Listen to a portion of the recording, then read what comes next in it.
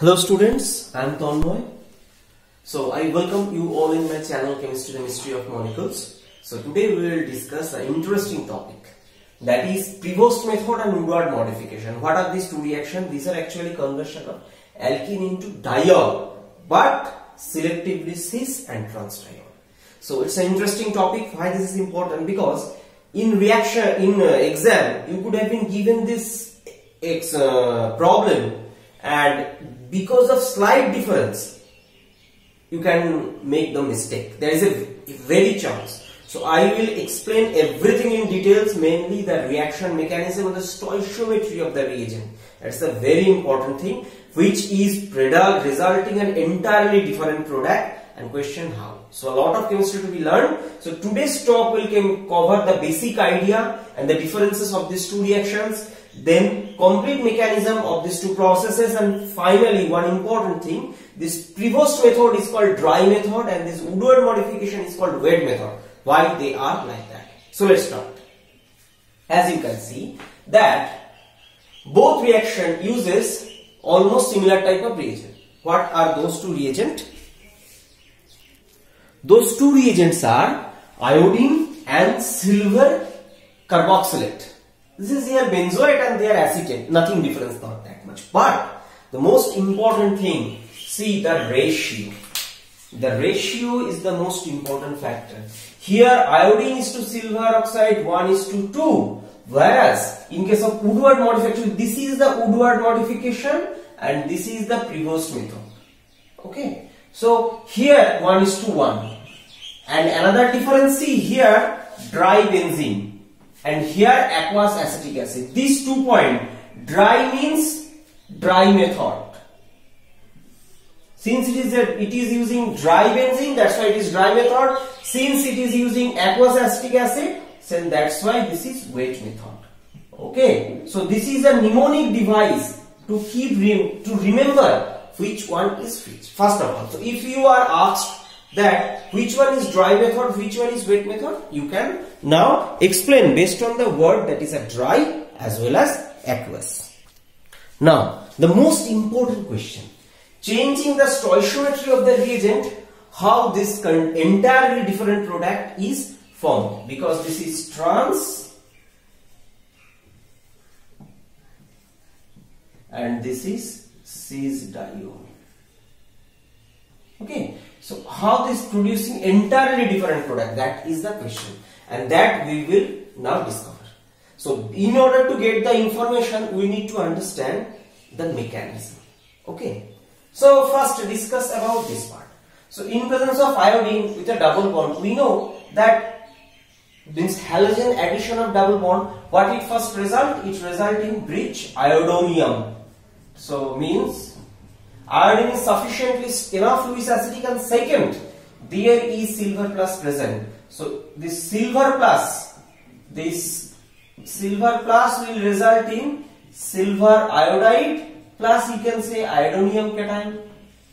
Or better to say that this bond will be polarized, this is plus and this is minus. This minus will be attached to the silver atom.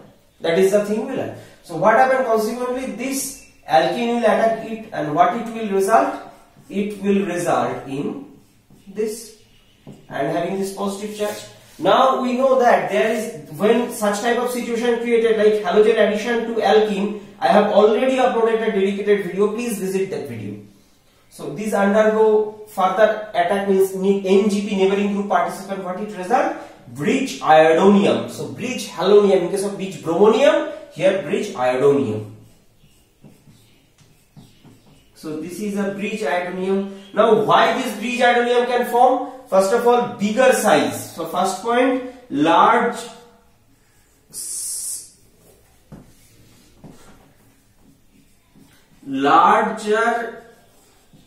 size of iodine and lower electronegativity of iodine. That's why it can bear the positive charge efficiently. So this much amount is enough, and what happened? This silver iodide got precipitated out. Okay, now think, previously there was silver benzoate. So in the reaction medium there is benzoate anion. So what happened? This benzoate anion undergo reaction. So this is benzoate. Now this is, we know that carboxylates are moderately efficient nucleophile, so it can attack here. Since I haven't mentioned any substitution on this alkene, that's why I can attack any place, but when there is a particular substitution mentioned, please follow that thing. So it will overlap. So what it will result? This is iodine, this and this is benzoate. Fine. This, so it's a neutral molecule. Now see, the method is, what is the solvent? Dry benzene. So it can't participate in the reaction. So what happened? This lone pair attacks and this iodine leaves. It resulted a 5-member ring formation. Fine. Why this is? Because neighboring group participation. So this O pH and this has in positive charge, that is resonance stabilized with the neighboring oxygen. Okay, so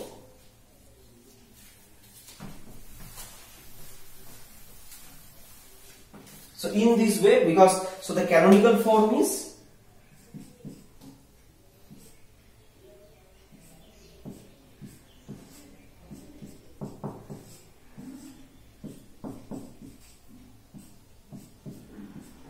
okay, this is the canonical form.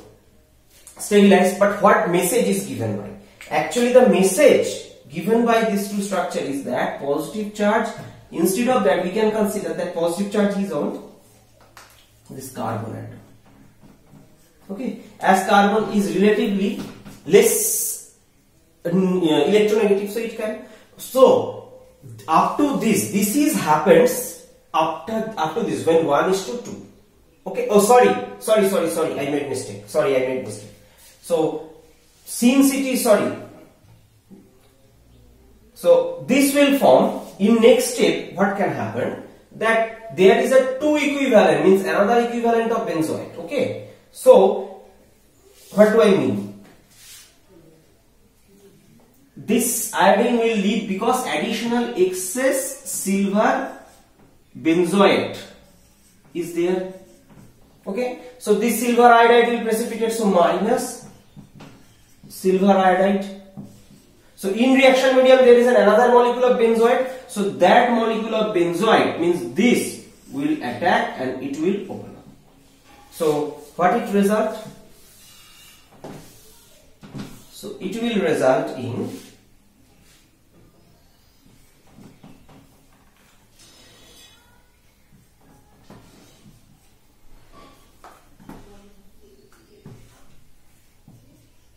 OCOPH, this is OCOPH.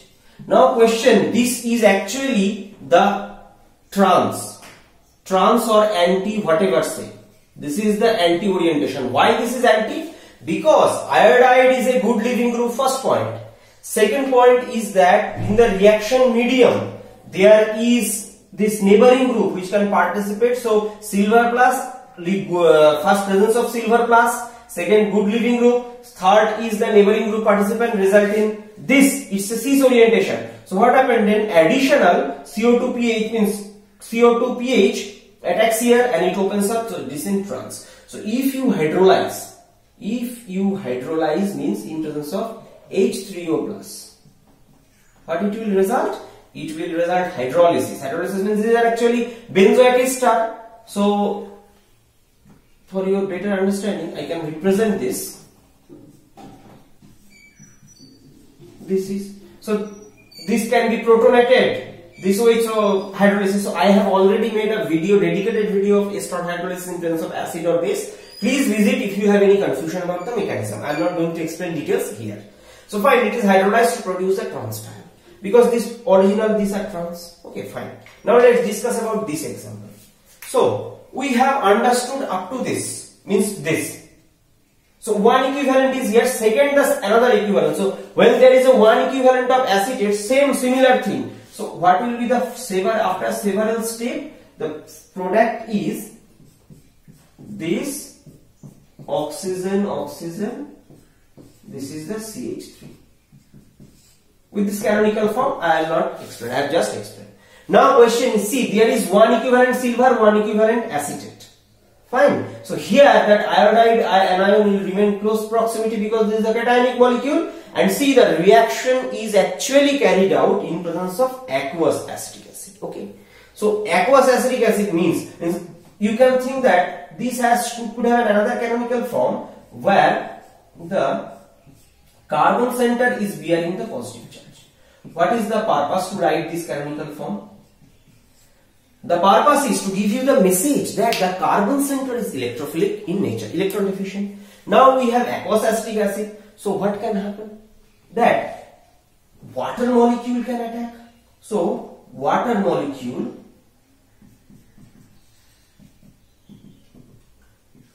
can attack here. So when water molecule will attack here, what it will result? So it will result in, so first of all it will result in,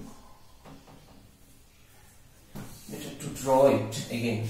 So in presence of water molecule, so it will attack here, it will open up. So CH3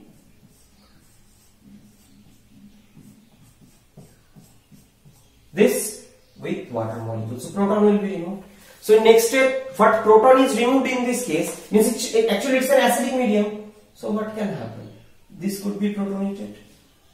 Okay. So if this could be protonated, so what is expected?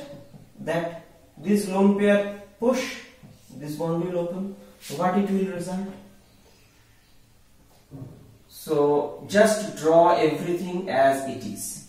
This O, OH, this is the CH3. Fine.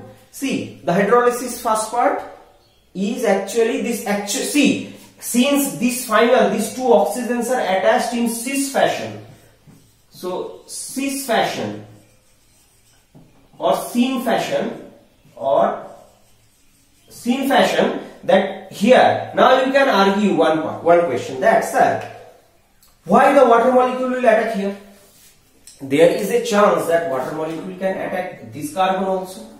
Okay, but one important information you must keep it in mind, that this is a tertiary type center, because if you consider the 4 substituents, so this is more bulkier compared to this. Now second, that this is a sp3 center, this is a sp3 center, and this is a sp2 center. So attacking on sp2 center is favored. Third point is that, see, this is containing a positive charge, so this center is extremely electron deficient, and this electron deficiency results in enhanced reactivity at this center.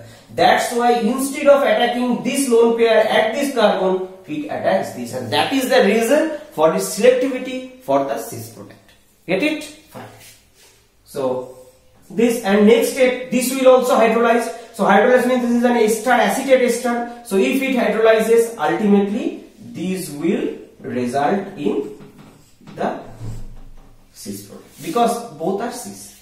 So this is the overall discussion about the mechanism of this Prevost method and Woodward modification. What is the difference? Only one equivalent of this silver plus reagent.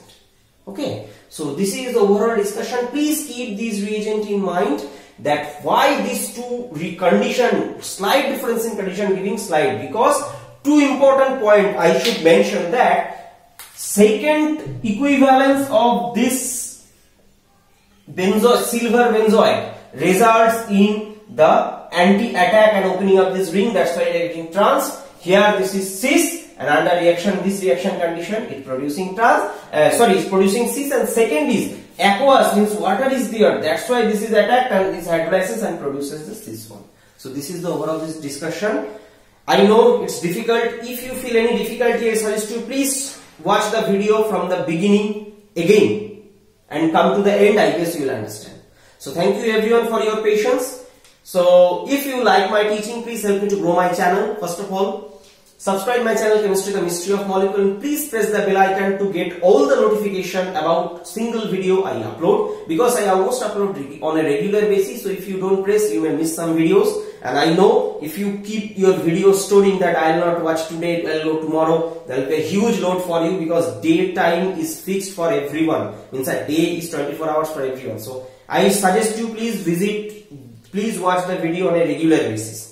Second, share this video among your friends so that many people will be benefited, and that's the biggest gain for me. And another thing, in this way you can also promote my channel, and if you promote my channel, I'll also try to upload videos on a regular basis. And thirdly, please like the videos and make some good comments. Your like and comments are the biggest inspiration for me to prepare some good videos.